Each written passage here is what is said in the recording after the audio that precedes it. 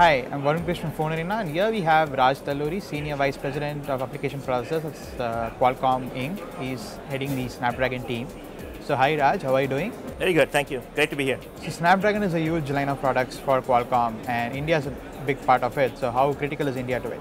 Yeah, India, clearly a large part of the India market is price sensitive, although there is a segment of India that clearly can afford, the higher priced phones. But for that part of the market, we are actually working quite hard to get some of our Snapdragon chipsets into the more affordable phones, more affordable smartphones. As you can see with S4, we have different classes of products, and some of the newer products that we've announced recently on S4 are going into a lot of $100 and below smartphones. We're doing multiple things there. One, just integration and getting rid of the, reducing the cost and the total bill of materials of the phone. And secondly, we are working with, we are developing something called a Qualcomm reference design, which is a full bill of materials optimized reference design that our partners are now able to take and make phones.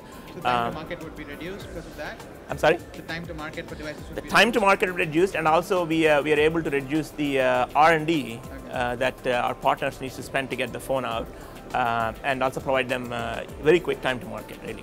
So which are the companies which sell Snapdragon powered phones in India?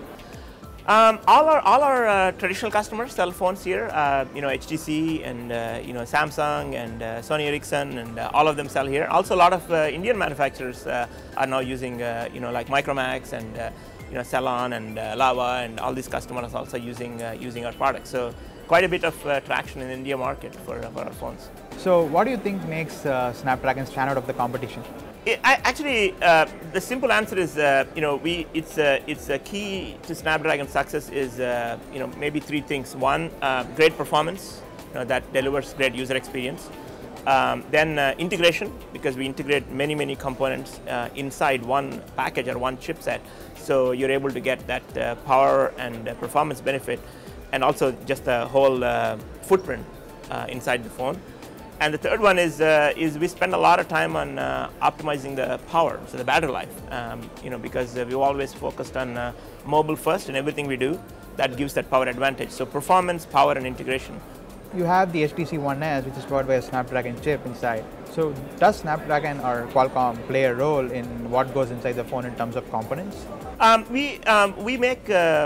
What we typically do is when we make Snapdragon chipsets, we actually build, on the high end, we build things called mobile development platforms or Snapdragon development platforms, where we choose a bunch of components and we build an experience device, which is a very high-end experience device with great cameras and great audio and video, where we make sure that, like a 13 megapixel camera is working with our device and so on.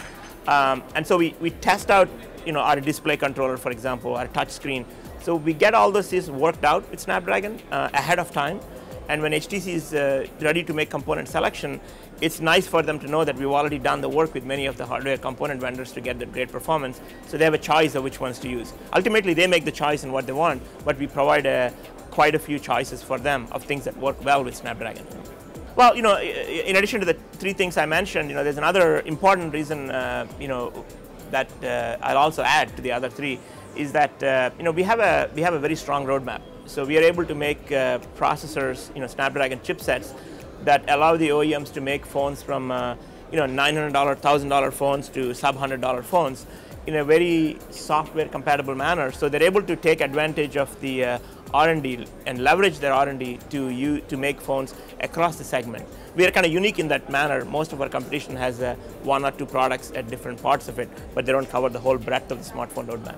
So we saw the APQ8064, which is a quad-core reference device at the bloggers benchmarking session in San Francisco last month. So we saw really good performance numbers on that device, and now a couple of months later you have real devices from several manufacturers. LG is the first one to launch a phone. So you have real devices running on a quad-core great CPU. So do you think the performance numbers would match what we saw in the reference device back then? That's a very good question. We expect them to be very close. We expect them to be very close because when you guys did the blogger benchmark, those were full phone designs. They were actually full tablet designs that real world applications. So we expect our partner phones to perform similarly. One of the things is actually just this morning I saw that The Verge or one of those things had the sites had a review of the new LG phone, and I just saw the performance numbers. They look really good. So we hope that in the real world use cases you will see the same kind of products and same kind of performance. So your competition, NVIDIA, has 5 cores in their quad-core phone. The 5th core, they say, is for their power management. So on your Snapdragon S4 Pro, you don't have 5th core, but only 4 cores. So do you have a better power management compared to NVIDIA? Right.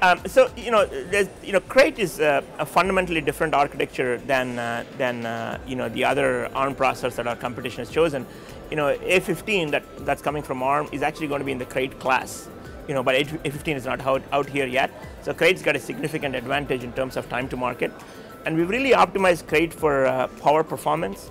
So what happens is when you use Crate, we are able to run a Crate processor, clock it down very low and clock it up very high, and it actually smoothly moves in the power curve.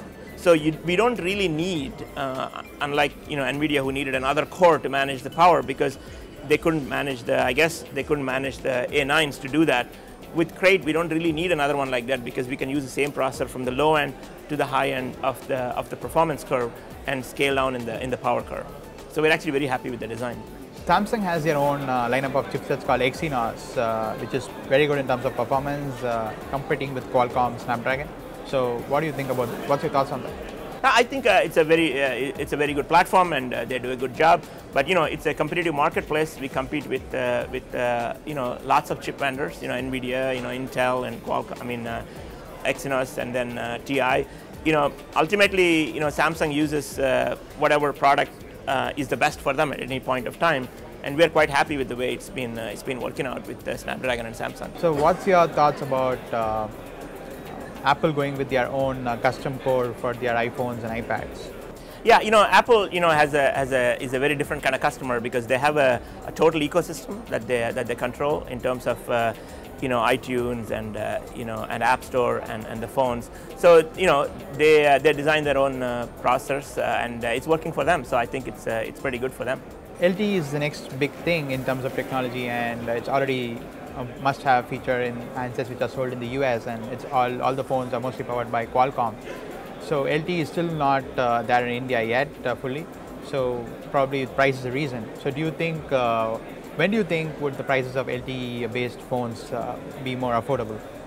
Yeah, we are actually working quite hard to make very affordable LTE chipsets in the next year and year after, and we will continue to drive the price of the LTE chipsets down.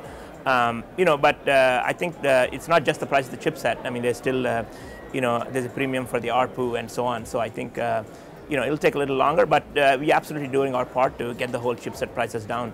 And the integration so that we can deliver affordable LTE handsets. So what's your current phone? I use a bunch of different phones. I think here I have HTC One X now, and I have a Samsung Galaxy S3, and I guess I'll go get the new LG quad-core phone when I get back to the US. All right, Raj, it was great talking to you. Thanks for your time. Yeah, great talking to you. Thank you. My pleasure. Yeah.